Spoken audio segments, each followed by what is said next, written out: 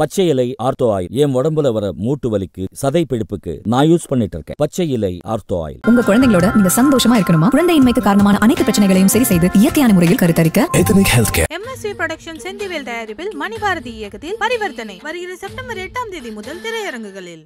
எங்களுக்கெல்லாம் எந்த குற்ற உணர்ச்சி இல்லை. நீ பாரத்னு வை, சூரத்துன்னு கூட வை, எங்களுக்கு ஏன் பிரச்சனை? நான் ஓ நாட்டுக்கு நீ பேர் வைக்கிற, நான் அதை பற்றி தலையிட முடியாது. இது ஏன் நாடு, தமிழ்நாடு. தம்பி உதயநிதி வச்சதுலேருந்தே நம்ம விவாதத்தை தொடங்குவோம். சனாதன ஒழிப்பு சரி. இதுவரை திமுக பொது தொகுதியில் ஒரு ஆதி தமிழ் குடி தேவேந்திரர் அல்லது பறையர் யாரையாவது நிறுத்தினது? நான் கூட சொல்றேன், 100 கோடி கொடுக்குறேன் அவன் தலையை வெட்டுனேன், அந்த சாமியார் தலையை.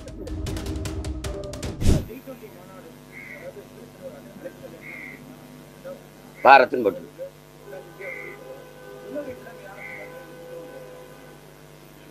எதையெல்லாம் தம்பி அவங்க முன்னறிவிப்பு செய்து முறைப்படி செஞ்சிருக்காங்க நீங்க நினைக்கிறீங்க?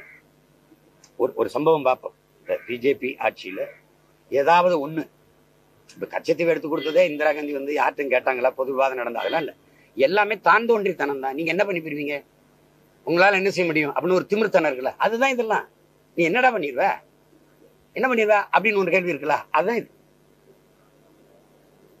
எங்களுக்கெல்லாம் ஏன் எந்த குற்ற உணர்ச்சி இல்லை. நீ பாரத்னு வை, சூரத்துன்னு கூட வை, எங்களுக்கு ஏன் பிரச்சனை? நான் ஓ நாட்டுக்கு நீ பேர் வைக்கிற, நான் அதை பற்றி தலையிட முடியாது. இது ஏன் நாடு, தமிழ்நாடு. அதனால நீ ஓ நாட்டுக்கு என்ன வேணாலும் பேர் வை. நம்ம என்ன எழுப்புறோம்? பாரத்னு வைக்கிறீங்க. காரணம் வெள்ளக்கார வச்ச பேரு. நாடே அவன் உருவாக்கி கட்டி வச்ச நாடு தானே. அவன் இந்த வில்லியம் ஜோன்ஸ் கையெழுத்து போட்டான்ல, அதுல தானே நீ இந்து. வெள்ளக்காரன் போட்ட கையெழுத்து நான் இந்து, அந்த பேரை மாத்திருன்ற. ரொம்ப ரோசம் இருக்குல்ல, தன்மானம் இருக்குல்ல. பாரத்னு பேர் வை, இதையும் எடுத்துட்டு வேற பேர் வை. இதெல்லாம் பேர் மாத்துறது, இதெல்லாம் என்ன தம்பி? பேரை மாத்திட்டா நாடு 150 லட்சம் கோடி கடன் இருக்கு, தள்ளுபடி பண்ணிட்டு போயிடுவானா? எல்லாருக்கும் கல்வி, எல்லாருக்கும் வேலை வாய்ப்பு, பசி இல்லாத பாரதம் அப்படிலாம் உருவாயிருமா? என்னத்தையோ தேர்தல் வரும்போது, ஏன் இவ்வளவு நாள் ஆட்சிக்கு வந்தவதே பாரத்னு மாத்திர வேண்டியதானே தம்பி? 4 மாசத்துல தேர்தல் இருக்கு, சிலிண்டர் விலை குறையுது, இது குறையுது, சட்ட விதிகள்லாம் இதெல்லாம் பேர்கள்லாம் மாறுது. சரியா சந்திராயன்ல போய் சந்திராயன் போய் விண்வெளியில நிலவுல இறங்குது, இங்க சூரியனுக்கு போகுது, ஆதித்யா போகுது, அடிவயிறு பசிக்குது. இதெல்லாம் இங்க சேட்டையெல்லாம் நீங்க சகித்து கொள்ள முடியாது. என்னவோ ஒண்ணு அதிகார திமிரில் ஆட வேண்டியதுதான். அதை நம்மளும் வேற வழி இல்லாம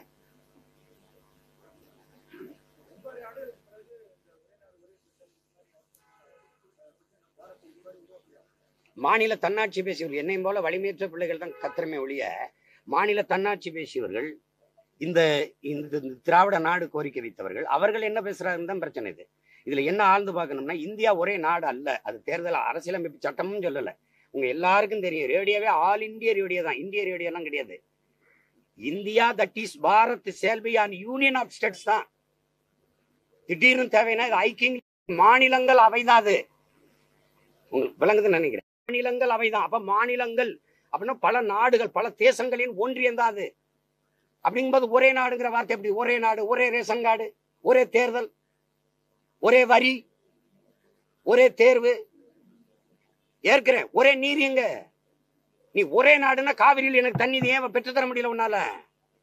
ஒரே நாட பேசுற நீ அங்கே வாய் மூடிட்டு மௌனமா இருக்க. ஒரே ரேஷன் கார்டு இருக்கு, டெல்லியில இருந்து காஷ்மீர் வரைக்கும், காஷ்மீர்ல இருந்து கன்னியாகுமரி ஒரே ரோடு இருக்கு. நீர் எங்க? ஒரே நீர் இருக்குமா? என்ன எனக்கு எப்படி நாட்டுப்பட்டு வரும்? கச்சத்தீவை திருப்பி எடுக்க மாட்டேன், எதிர் நாட்டு கொடுத்துட்டு அவன் சுட்டு கொள்றேன்.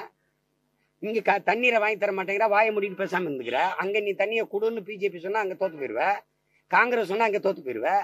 நாங்க மானங்கட்ட ஒரு கூட்டம் இருக்கும்ல, மானங்கட்ட கூட்டம், சோத்துக்கு பதிலாக வேற தின்ட்டு, அது நீ என்ன பண்ணாலும் உனக்கு ஓட்ட போட்டு ஜெயிக்க வைக்கிறோம். அதனால திமிர்ல ஆடுற. தண்ணி தர முடியாதுன்னு சொன்னவனுக்கு ஓட்டு போட முடியாதுன்னு சொல்ற ஒரு மான தமிழ் மக்கள் முடிவெடுக்கல. அதனால நீ ஆடுற. நீ அவ எங்க இருக்குது? ஒரே நாடு, ஒரே ரேஷன் கார்டு நான் கொடுக்குறேன். பீகாரி நிப்பான், பீகார்ல நான் நிக்க முடியுமா? வரிசையில நிக்க விடுவியா? அப்ப இது எப்படி எடுத்துக்கிறது பாருங்க. காலையில செய்தியில பார்த்தா தஞ்சை நிலம் முழுக்க வறண்டு விடிப்பு விட்டு இருக்குது, பயிர் காஞ்சிருக்குது. இன்னைக்கு பயிர் காஞ்சிருக்கு, நாளைக்கு என் வயிறு காஞ்சி கிடக்கும். தண்ணி தர மறுக்கிறவனுக்கு என் வாக்குறதுக்கு, என் வாழ்க்கை பத்தி கவலைப்படாது. உன் வாக்குது, என் வாக்குதுக்கு உனக்கு ஒரே நாடு ஒரே நாடற்றவன் செய்யற சேட்டை தம்பி இது. நான் தமிழன், எனக்கு ஒரு நிலப்பிறப்பு. அவர் தெலுங்கர், அவருக்கு ஒரு நிலப்பிறப்பு. அவர் மலையாளி, அவருக்கு ஒரு தேசிய நிலம். அவர் கன்னடர், அவருக்கு ஒரு தேசிய நிலம். பீகாரி, அவனுக்கு ஒரு தேசிய நிலம். உனக்கு எங்க இருக்கு? அதனால இந்த ஒட்டுமொத்த நாடை எனதாக்கி கொள்றதுக்கு, தனதாக்கி கொள்றதுக்கு துடிக்கிற பாரத நாடு, நாடு ஒரே ரேஷன் கார்டு. கொஞ்ச நாள் எங்கேயாவது ஓடுன்னு அடிச்சு விரட்டுற காலம் வரலன்னு நீ பார்த்தே இருக்கு. சேட்டை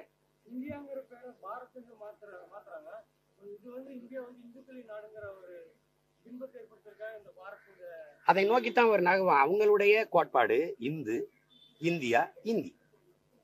இப்ப இந்துன்னு இல்லை, அவங்க பாரத், மகாபாரத்ல இருந்து அந்த மகாபாரதம், பாரத மாதாக்கு ஜெயின் போடுறதுக்கு வசதியா இருக்கும், அதுக்காக பாரத்ன்னு மாத்துறாங்க. அது அவங்க வசதி. ஏன்னா அது அவங்களுடைய கோட்பாட்டை கடைபிடிக்க நினைக்கிறாங்க.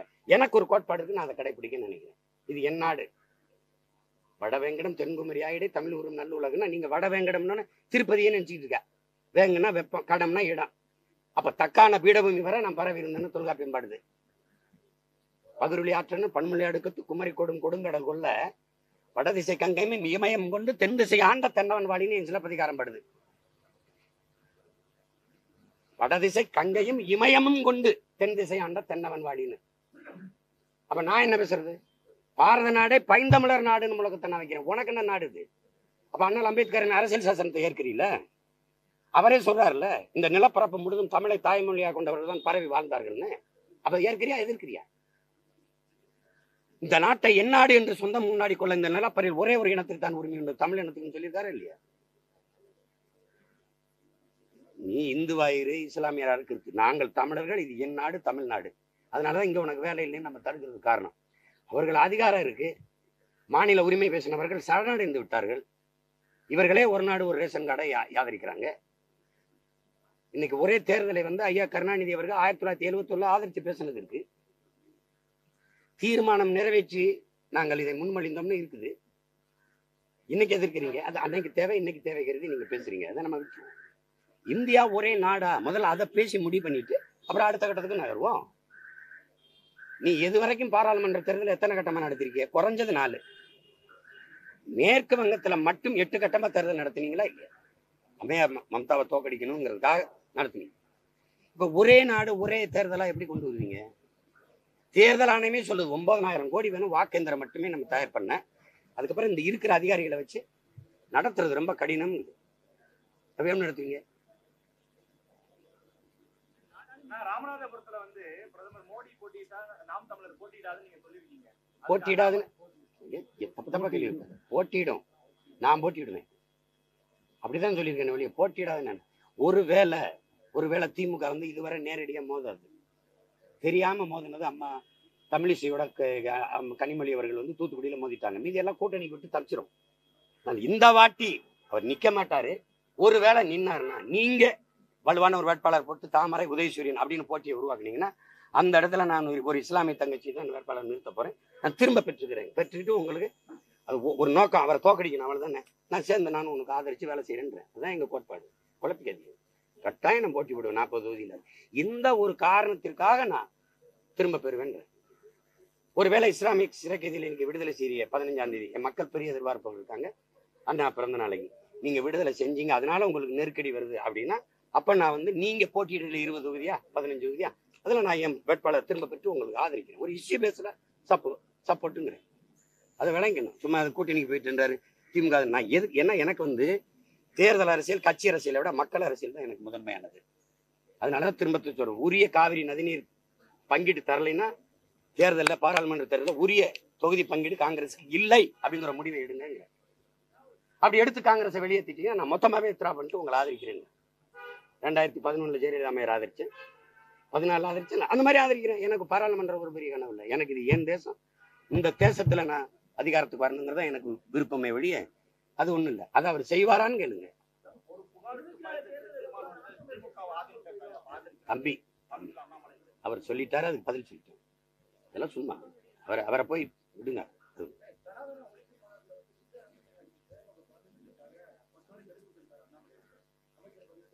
அவருக்கு நான் 10 வருஷமா கெடு கொடுக்குறேன் மோடி பதவி விலகணும்னு. யாரை கேட்டு பணம் செல்லாதுன்னு சொன்னீங்க? பணம் செல்லாதுன்னு சொன்னதுனால நீங்க கொடுத்த வாக்குறுதியை பாருங்க. தீவிரவாதம் ஒழிஞ்சிடும், ஊழல் லஞ்சம் ஒழிஞ்சிடும். ஒழிச்சிட்டு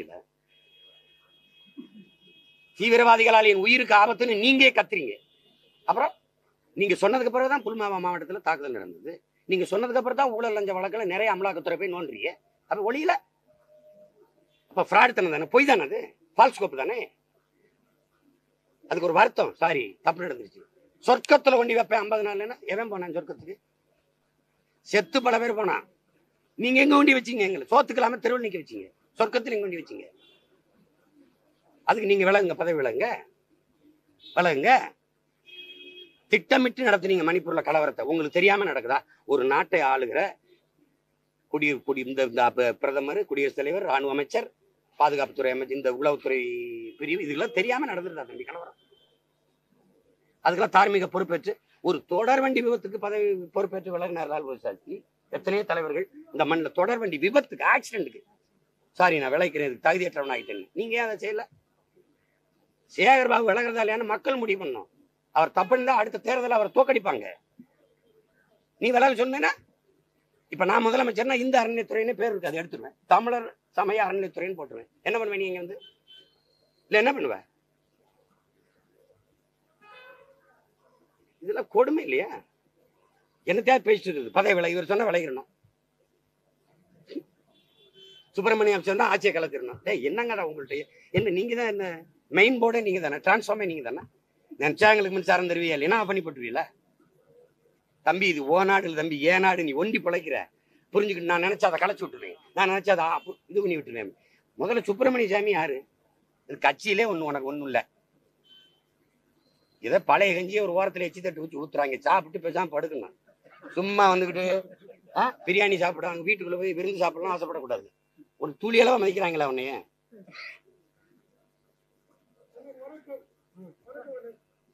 அமைதியா தம்பி சாமி. திமுக வந்து உங்களை கடுமையா எதிர்க்குது, நீங்க பாஜக ஆதரவு பேசுறீங்கன்றாங்க. மற்றொரு புறம் வந்து பாஜக அண்ணாமலை பேசும்போது நீங்க திமுக ஆதரவு. நீங்க எல்லாம் ஒரு பட்டிமன்ற நடத்தி ஒரு முடிவுக்கு வாங்க. சீமான் யாரு? சீமான் திமுகவின் பி டீமா, இருங்க பாரதிய ஜனதாவின் பி டீமா? நான் தான் திரும்ப சொல்லிட்டேன், நீங்க தாண்டா மாறி மாறி என்னைய தமிழ்நாட்டின் பி டீம்ங்கிறீங்க, திமுக அகில இந்திய பிஜேபியின் பி டீம்.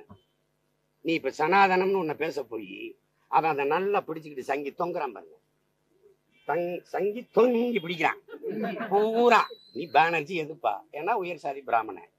அகர்வால் எதிர்ப்பான், கெஜ்ரிவால் எதிர்ப்பான், சர்மா எதிர்ப்பான். நீ கொளுத்தி போட்ட. உத்தவ் தாக்கரே எல்லாம் எதிர்க்கான். போன தடவை கூட்டணி அமைஞ்சிச்சு. ஐயா கருணாநிதி அவர்கள் சிலையை திறக்கும் போது ஐயா ஸ்டாலின் ராகுல் காந்தியை வருக நல்லாட்சி தருகணும்னு ஓடிட்டான். இந்த வாட்டி தம்பி அம்படு உதவி. உனக்கு சனாதனம்னா என்னன்னு தெரியுமா? தெரியாதுல. உனக்கு ஒரு நண்பன் சந்தானந்தன் தெரியும், அது எனக்கு என் சந்தானந்தன் தெரியும்னு சொல்லிட்டு போண்டி தானே.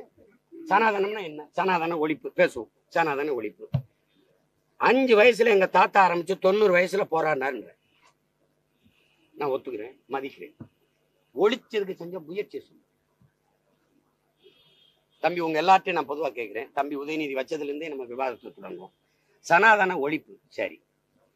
இதுவரை திமுக பொது தொகுதியில ஒரு ஆதி தமிழ் குடி தேவேந்திரர் அல்லது பறையர் யாரையாவது நிறுத்தணும்னு சொல்லு கேட்டா இங்க தமிழ்நாட்டு அமைச்சரவையில ஆதி திராவிட நலத்துறை தவிர ஒரு தொகுதி கொடுத்ததா சொல்லு, ஒரு அமைச்சரவை கொடுத்ததா சொல்லு. ஆனால் இதெல்லாம் பேசாத காமராஜ் ரட்டமலை சீனிவாசன் அயோத்திதாச பண்டிதருடைய பேரன் பரமேஸ்வரனை கூப்பிட்டு சேகர் பாபு இருக்கிற அறநிலைத்துறைக்கே அமைச்சரப்பட்டார். இன்னைக்கு இருக்காரு அந்த இடத்துக்கு. அப்போ என்னங்க நீங்க ஒரு தாழ்த்தப்பட்டவரை தூக்கி அறநிலைத்துறைக்கு அமைச்சரா போட்டாயினதுக்கு பெரியவர் சொன்ன பதில பாருங்க. விடு, எத்தனை நாளைக்கு என்ன கோயிலுக்குள்ள விடு விடுன்னு போராடிக்கிட்டு இருக்கிறது? இனி பரமேஸ்வரனுக்கு இவன் தலைப்பாக கட்டி தானே தீரணும். அது புரட்சி, அது சனாதன ஒழிப்பு. நீ ஆரிய பெண் பார்ப்பன பெண் ஜெயலலிதா தலித்தலின் மலை கூட்டி பொது திருச்சியில நிறுத்தி வெள்ள வச்சாங்க, அது சனாதன ஒழிப்பு. அருந்ததியர் தாழ்த்தப்பட்ட குடி தனபாலத்துக்கு 2 முறை சபாநாயகராக்கி எவன் வந்தாலும் எந்திரிக்கிற மாதிரி ஒரு பதவி கொடுத்து உட்கார வச்சாங்க. தனபால் வரும்போது முதலமைச்சரே எந்திரிக்கணும். அப்படி ஏதாவது செஞ்சிருக்கா? பெரம்பலூர் பொது தொகுதி தனி தொகுதியிலிருந்து பொது தொகுதி ஆயிருச்சு. நல்லா கேட்டுக்கணும், பொது தொகுதி ஆயிருச்சுல. ஐயா கருணாநிதி என்ன பண்ணிருக்கணும்? உன் சொந்த ஒரு அங்கேயே நில்லு ராஜான்னு சொல்லியிருக்கணும் பொது தொகுதியில. நீ அவனை தமிழனா பார்க்காம தாழ்த்தப்பட்டவனை தூக்கி நீலகிரிக்கு தூக்கி விட்டீங்க. இதான் சனாதன ஒழிப்பா? இதான் ஒழிப்பா?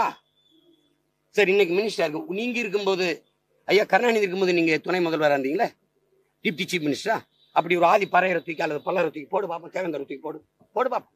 சனாதன ஒழிப்புக்கு முயற்சி. வேங்கை வேலை எடுத்த நடவடிக்கை என்ன? இந்த கோயில பூட்ட போட்டு அந்த கோயிலுக்கு அந்த ஊர் பேர் என்ன? மேல்பாதியில நீ கோயில திறந்து உள்ள போய் கும்பிடான்னா சனாதன ஒழிப்பு முயற்சி. நீ பூடி சாவி எடுத்துட்டு வந்து சனாதன ஒழிப்பு என்னது? என்ன சனாதன ஒழிப்பு? சரி விடு, கூட்டணியில எங்க அண்ணன் வச்சிருக்கேன். இந்த தமிழ் மக்கள் பெரிதும் நேசிக்கிற போற்ற பக்க ஒரு தலைவன், இந்த ஒடுக்கப்பட்ட தமிழ் மக்களுக்கு போராடி இருக்க ஒரு தலைவன், நாங்கெல்லாம் பெரிதும் மதிக்கிற எங்க அண்ணன் திருமாவளவனை சிதம்பரம் தொகுதியை விட்டு வேற தொகுதிக்கு பாராளுமன்றத்துக்கு நீ பரப்புரைக்கு ஏன் கூட்டி வரல? அதே கட்சியை சார்ந்த ஐயா ரவிக்குமார் நிக்கிற விழுப்புரத்து கூட நீங்க கூட்டி வரல ஏன்? இன்னைக்கு நாளைக்கு நடக்க போற பாராளுமன்ற தேர்தலில் எங்க அண்ணன் திருமாவளவன் 40 தொகுதிக்கும் பிரச்சாரத்துக்கு நீங்க கூட்டிட்டு போவீங்களா? கூட்டணி கட்சியின் கொடியில விடுதலை சிறுத்தைகள் கொடியை மட்டும் ஏறி அறுத்தம் வேண்டாம், காட்சி வேணுமா உங்களுக்கு? இதுதான் சனாதன ஒழிப்பா? கூட்டணி கட்சி தலைவர்களின் படத்துல அந்த அவர் படத்துல மட்டும் வெள்ளத்தால ஒட்டி மறைச்ச வேதை இதுதான் சனாதன ஒழிப்பா? நீங்க எல்லாம் உட்காரும் போது அவரை எங்க உட்கார வைக்கிறீங்க? உங்களுக்குள்ள இருக்கிற அழுக்கே கொடுமையான சனாதனம். வீட்டுக்குள்ள ஐயரெல்லாம் கூட்டி வந்து பூஜை பண்றது அது சனாதன ஒழிப்பா? அப்போ ஒழிப்பா சொல்லுங்க. கொடுமை சனாதன ஒழிப்பு. நாங்கள் சனாதன ஒழிப்பு ஒரு முயற்சியோட எடுக்கல, ஒரு சின்ன காலடி கூட எடுக்கல. இன்னும் ரெட்ட கோலை முறை இருக்குன்னு இன்னும் ரெட்ட கோலை நீ வெக்கப்படு, வச்சு கூட செத்துப்போ. நீ தானே தலாலான் இருக்க, அதை ஒழிக்க முடியல, அப்புறம் என்ன சனாதனத்தை ஒழிக்கிற நீ? நீங்க எல்லாம் நல்லா கவனிச்சுக்கோங்க. நீ உங்களுக்கு காட்சி இருக்கு, ஆவணம் இருக்கு, நான் எடுத்தாரேன். தம்பி வன்னியரசு கூட இருக்கிறாரு, அவர் பதிவு பண்ணதான் நியூஸ் ஒன் தொலைக்காட்சியில். பொது குளத்தில் எப்படி நீங்க குளிக்கூடாது, பொது பாதையில் எப்படி நடக்கூடாது, அப்படி பொது தொகுதிக்கு நீங்க எல்லாம் ஆசைப்படலாமா அப்படின்னு கருணாநிதி அவர்கள் கேட்டாரு எங்களை பார்த்துன்னு தம்பி வன்னியரசு நியூஸ் 7 நேர்காணல பேசினது இருக்கு. ஆதி தமிழ் குடிய பழங்குடி பறையனை நீ பொது தொகுதிக்கு ஆசைப்படலாம்னு கேட்ட நீங்க சனாதனத்தை ஒழிக்கிறீங்களா? ஒழிக்கிறீங்களா? சனாதனத்தை வேண்டும்னு தொங்குற அவனுக்கும் உனக்கு என்ன வித்தியாசம் இருக்கு? இப்ப நீங்க தான் சனாதன ஒழிப்பு பேசுறீங்களா? பிறப்பு ஒக்கும் எல்லா உயிருக்கும் என்று மறைவாடிய வள்ளுவ பெருந்தகையிலிருந்து தொடங்கி இருக்குது சனாதன ஒழிப்பு, சனாதன எதிர்ப்பு. அதுக்கு பிறகு வள்ளலார், எங்க தாத்தா வைகுந்தர், எங்க தாத்தா வள்ளலார் வந்து தொடர்ந்து வருது. இந்த சனாதன கொடுமைக்கு எதிராக தான் அவன் சுத்த சன்மார்க்கம்னு ஒரு சமயம், அன்பு வழின்னு ஒரு சமயத்தை தொடங்கினது எங்க தாத்தா வைகுந்தர். அதனாலதான் அது இன்னைக்கு வரைக்கும் தொடருது. தொடர்ந்து இத்தனை ஆண்டுகள் ஆட்சியில நேத்தான் கட்சி ஆரம்பிச்சு ஆட்சியை பிடித்த மாதிரி நீங்க பேசிட்டு இருந்தீங்கன்னா சனாதன ஒழிப்புன்னு வேடிக்கை. 75 ஆண்டு ஆட்சி கட்சி தொடங்கி 60-50 ஆண்டுகளுக்கு மேல நீங்க தான் ஆண்டிருக்கீங்க. திடீர்னு சனாதன ஒழிப்பு சனாதன ஒழிப்புன்னா என்ன என்ன பேச்சுது? சரி, இந்த தேர்தல பாராளுமன்றத்தில் ஒரு தொகுதி கொடு. சின்ன பசங்க நாங்க வந்து 16 தேர்தல 22 தொகுதி பொது தொகுதி கொடுத்தேன். 42 தொகுதி ஆதி தமிழ் குடிகளுக்கு, மீதி 2 தொகுதி பழங்குடி மக்களுக்கு, 44 தொகுதி அரசியல் அமைப்பு கொடுத்தது. நீங்க என்ன கொடுத்தீங்க? கம்யூனிஸ்ட் கட்சியாவது மார்க்சிஸ்ட் பார்ட்டி இங்க நிறுத்தி ஒருத்தரை ஜெயிக்க வச்சிச்சு பொது தொகுதியில. அப்படியேதான் முயற்சி எடுத்தீங்க. நான் 22 தொகுதி கொடுத்தேன், 21ல 16 தொகுதி கொடுத்தேன் பொது தொகுதி. நீங்க என்ன பாராட்டணும் இல்லை, பெருமைக்கு செய்யல, என் கடமையா செஞ்சேன். அப்படியேதான் செய்வீங்களா? சும்மா சனாதன ஒழிப்புன்னு வாங்கிட்ட பேசினா ஒளிஞ்சிருமா? சாதி ஒழிப்புன்னா ஒளிஞ்சிருமா? அதுக்கு முயற்சி இருக்கு. அவன் விரும்புவான், அவன் ஏற்றதால் விரும்புவான். பிறப்பின் அடிப்படையில் பேதம் இருக்குன்னு சொல்லுவான். அது அவன் வேதம் சொன்னது. ஏன் சொன்னது? பிறப்பு ஒக்கும் எல்லா இருக்கும். ஏன் வேதம் சொன்னது?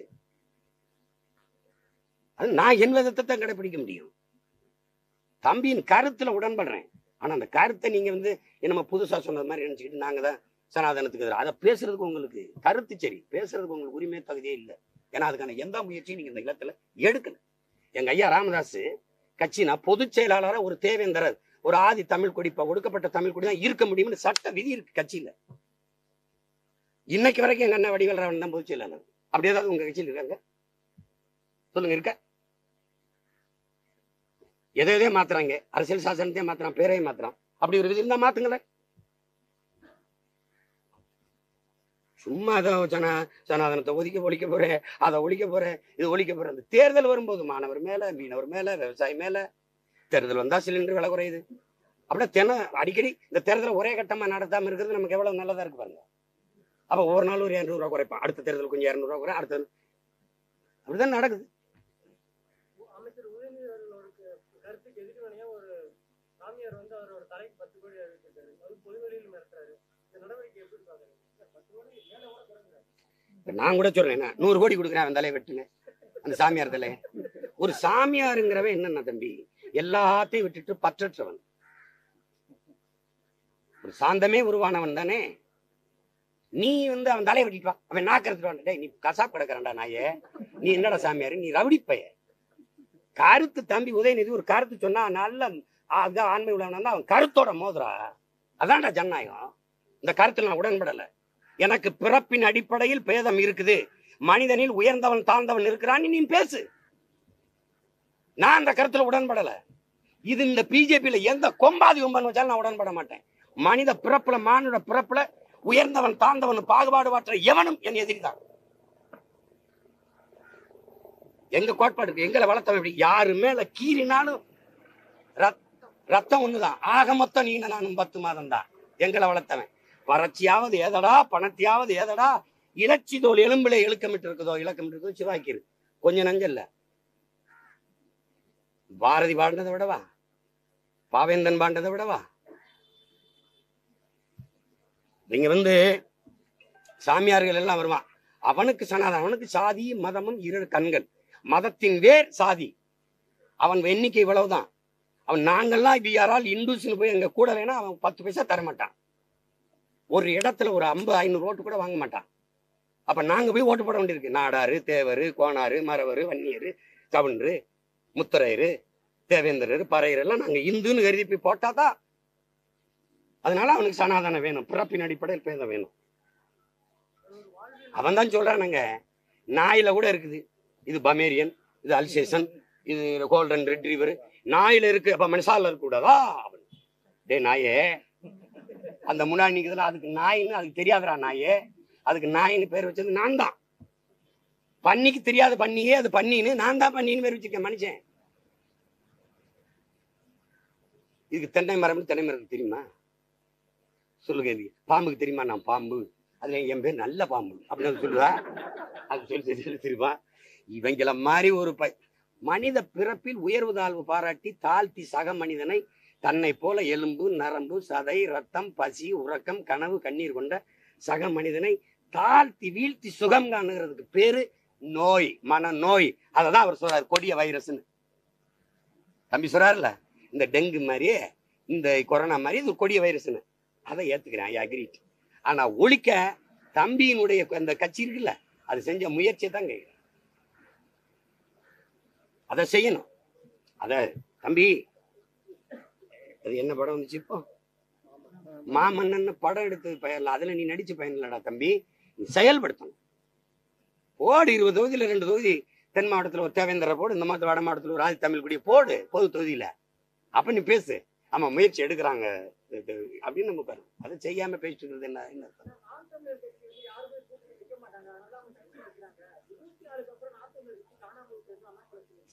தம்பியை விடுங்க. என் பையன் மாவீரன் இருக்கான் பாருங்க, குனிய சொன்னான், முத்தம் கொடுக்க கூப்பிடாம இருக்குன்னு குனிஞ்சு பண்ண டப்புன்னு ஒரேடியா மூஞ்சி அடிச்சு சிரிச்சுக்கிட்ட அம்மாட்ட ஓடிட்டான். அப்படிதான் நான் அண்ணாமலையை பாக்குறேன். கொஞ்சம் என் மகன் மாவீரனோட கொஞ்சம் பெரிய பையன் புரியுதா?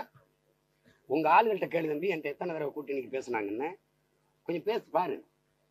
உங்க பெரிய முதலாளியே அனுப்பினதெல்லாம் இருக்கு, கொஞ்சம் கேட்டு பாரு ஆமாவா இல்லையான்னு. இப்போ உங்க ஆளுக்கு கூப்பிட்டு தான் இருக்காங்க, பேசிட்டு தான் இருக்காங்க.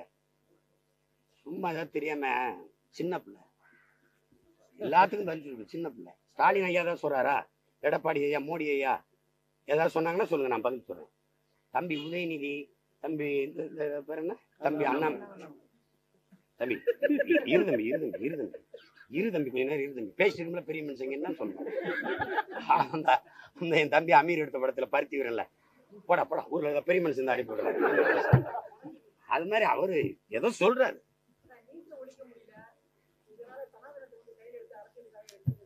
தம்பி சனாதனத்தை கையில் எடுத்ததுல நீட்டு ஒழியதில் இல்ல, அதை யாரு பிடிச்சுக்கிட்டு அரசியல் செய்யறான்னு பாருங்க. திமுக இல்ல, பிஜேபி. அவன் சும்மா என்ன செய்யணும் தெரியாம திக்கும் காடிட்டு இருந்த போனப்போ தம்பி ஒரு பந்தை போட்டு விட்டான். அவன் ஆளுக்கு அடிச்சு விளையாடிட்டு இருக்கான். அவனுக்கு அதான உயிர் கொள்கை. அவன் மதத்தின் வேறே சாதியில இருக்குன்னு நம்புறான். சாதியின் தலை மதம், அந்த மதத்தின் தலைவன் கடவுள். நீங்க அண்ணல் அம்பேத்கர் தெளிவா எழுதிருக்காங்க, நீங்க படிங்க. என்ன சொல்றாருன்னா, பிறப்பின் அடிப்படையில் பேதம் கற்பிக்கிற இந்த வர்ணாசிரம கோட்பாடு, சனாதன கோட்பாடுங்கிறது 3000 ஆண்டுகளை தாண்ட இந்த நிலத்துல இருக்கு. ஆரியர்கள் வருகைக்கு பிறகு முதல்ல மனிதரை நம்ம வந்து பிரிச்சு போட்டா அதை நம்ம நம்பலை, எதிர் கிளர்ச்சி பண்ணோம். அப்ப அதை நம்ப வைக்க மதத்தை உருவாக்குனாங்க. மதத்தை நம்ப வைக்க கடவுளை கொண்டு வந்தான். கடவுளை நம்ம இல்லைன்னு இருக்கும்போது கடவுளை நம்ப வைக்க வேத இதிகாச புராணங்களை உருவாக்கினார்கள். நாம் நம்பினோம், அடிமையானோம். எழுதிட்டாரு.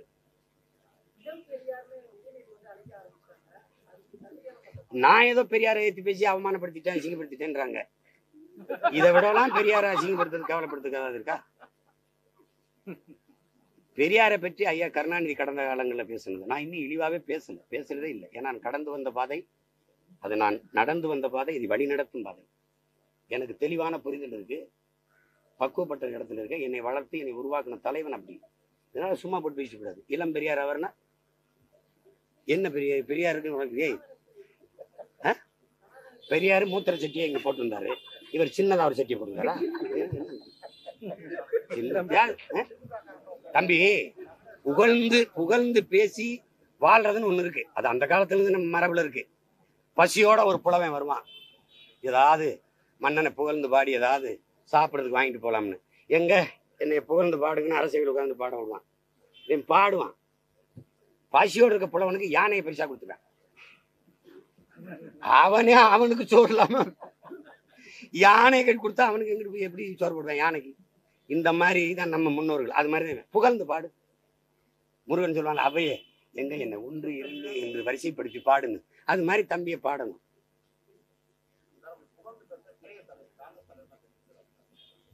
அது திமுக இருந்தவங்க பேசுறாங்க, சரி வழி இல்லை. இவருக்கு என்ன வேற தெருவில் வந்து கையேந்தி நிற்கிறேன். ஆனா உள்ளூர் ஒரு தெருவில் இருக்கேன். ஏதாவது பேசினாதான். இப்ப சனாதனத்தை பத்தி தம்பி பேசிட்டாரு, ஐயா அழகிரி பேசுறாரு. உங்க தலைவருடைய ஸ்டாண்ட் என்ன?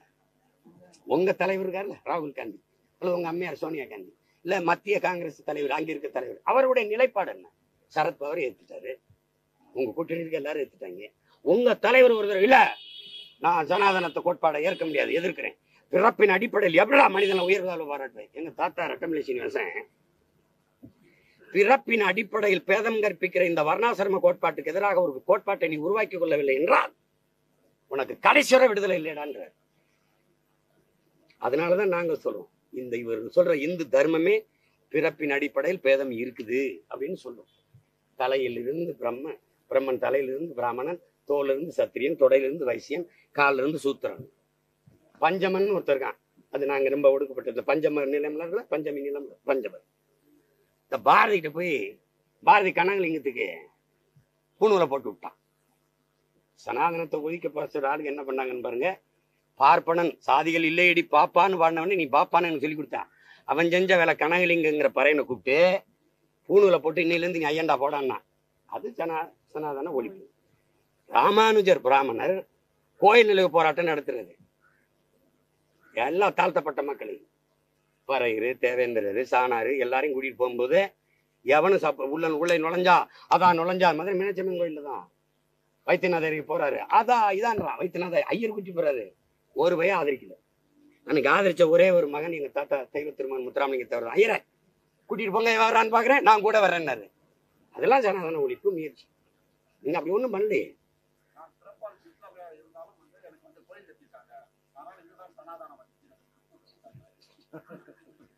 அது சனாதனம் இல்ல, மாட்டு சாணம். ஏங்க, ஒரு பெண் வந்து தனக்கு கோயில் கட்டி வணங்குறாங்கிறத ரசிச்சா அது என்ன மனநிலை? இதான் சனாதனம்னா அதை ஏற்கிறீங்களா? உங்கள் கோயில் கட்டி வழிபடுற துதிபாட்டு முறையை நீங்க மதிக்கிறீங்களா, ஏற்கிறீங்களா? இதெல்லாம் என்ன பேசுறீங்களா? தமிழ் மக்களின் அறியாமையை அறிவுகட்டத்தனத்தையும் காட்டுது, முட்டாள் தனத்தையும் மூடத்தனத்தையும் காட்டுது. கொடுமை இல்ல? இவங்க என்ன கோயில் கட்டுறதா சனாதனம்னு, அப்ப அதை ஏற்கிறிய? அப்ப ஒவ்வொருத்தரும் உங்களை கால கல்வி நாங்க குடிக்கணும், உங்க உங்க உங்க காலில் விழுந்து கும்பிடணும், உங்கள் கோயில் கட்டி வணங்கணும். இது எவ்வளவு கொடூரமான மனநிலைன்னு பாருங்க. அதை குஷ்பு அவர்கள் பேசுறது எவ்வளவு வழியா இருக்குன்னு பாருங்க. படிச்சவங்க இந்த தலைமுறையில நீங்க எல்லாம் வந்து அரசியல் செய்ய வரும்போது எப்படி நீங்க இப்படி பேசுறீங்க? ஏன்னா கோயில் கட்டி கும்பிட்டதான் சனாதனம்னா, அப்ப அந்த கோயில் இடிக்காம விட்டது எங்களுடைய பெருந்தன்மை தானே. எங்க இருக்குன்னு பாருறா. இதெல்லாம் கொடுமை இல்லையா? அப்படி பேசுறது நீங்க எப்படி ரசிக்கிறீங்க? நீங்க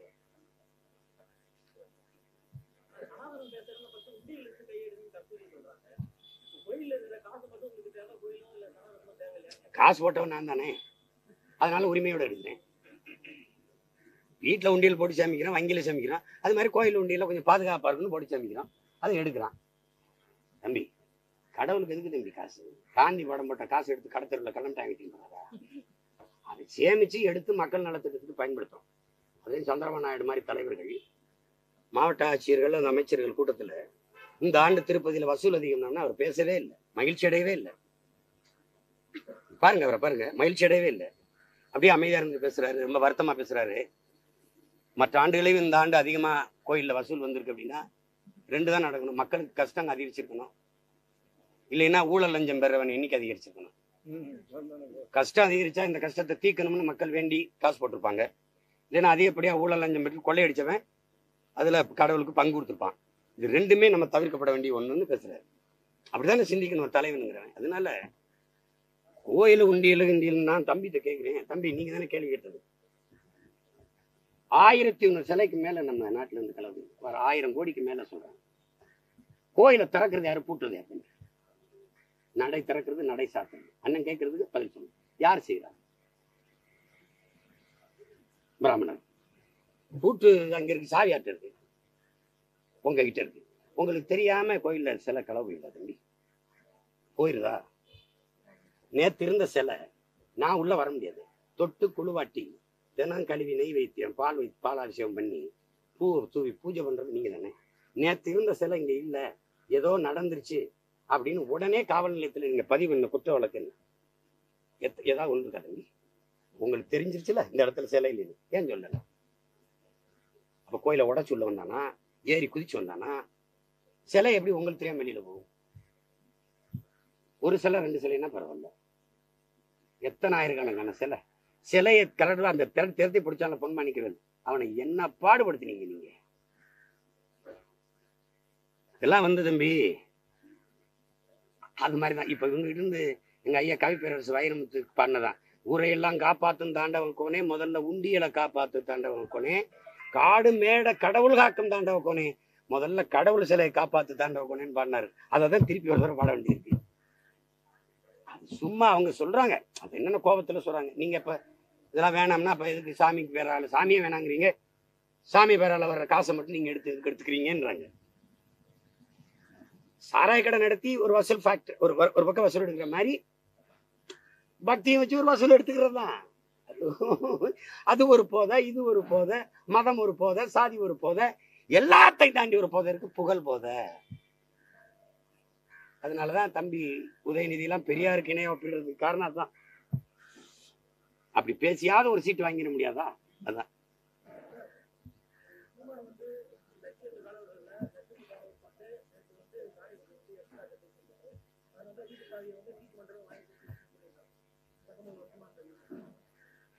அவர் பக்கத்து வீடு எனக்கு பைத்தியக்கார ஏதோ பேச்சுக்கார, நீ வேற ஏதோ பேச்சுக்கார, எதையாவது சொல்லுவார் தம்பி. அவர் 19 வருஷமா நான் வாடகை வீட்டுல இருந்தேன், 19 வருஷமா இருந்தேன்னா 19 வருஷமா நான் இருந்தேன்னு வாடகை வீட்டுல இருந்து ஒத்துக்கிறேன். நீங்க ஏடா பரகேசி 1000 கோடிக்கு சொத்து எழுதுனது? நீங்க ஏடா அங்க ஒரு பங்களா இருக்கு, இங்க ஒரு மாளிகை இருக்கு, இங்க ஒரு அது இருக்குன்னு அதை அவனை சொல்லு. வழக்கு நடந்தது, ஆனாலும் நீதிமன்றத்துல நாங்க அந்த 2500 2000 வாடகை கட்டிட்டு தான் இருந்தோம். அதுல அவர் அந்த ஆள் வந்து அடாவடியா வீட்டை காலி பண்ண சொன்னதுனால நான் வேற வீடு பாக்குற வரைக்கும் இருந்ததுல வழக்கு போட்டான்.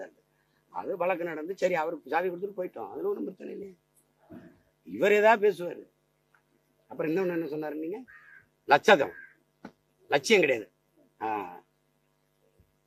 லட்சியம் இல்லாத லட்சம்னா லட்சம் தான் கணவனா இவருக்கு மாசம் லட்சமா கொடுக்குறாரா எச்ராஜா? சொல்லு. அவரை நாங்க பண்ண பெரிய தவறு, காரைக்குடியில ஒத்த வீட்டுக்காரன் உட்கார விட்ட தப்பு. நீ மொத்த வீட்டுக்காரனுக்கு பஞ்சாயத்து பண்ணிட்டு இருக்க, இன்னும் 2-3 வருஷம் பொறு.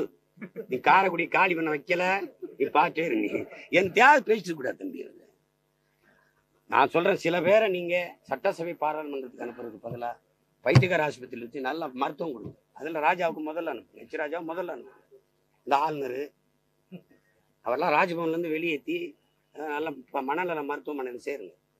பச்சை இலை ஆர்த்தோ ஆயில் என் உடம்புல வர மூட்டு வலிக்கு, சதை பிடிப்புக்கு நான் யூஸ் பண்ணிட்டு இருக்கேன். பச்சை இலை ஆர்த்தோ ஆயில். உங்க குழந்தைகளோட நீங்க சந்தோஷமா இருக்கணுமா? குழந்தையின்மைக்கு காரணமான அனைத்து பிரச்சனைகளையும் சரி செய்து இயற்கையான முறையில் கருத்தரிக்க MSV புரொடக்ஷன் செந்திவேல் தயாரிப்பில் மணிபாரதி இயக்கத்தில் பரிவர்த்தனை வருகிற செப்டம்பர் 8 முதல் திரையரங்குகளில்.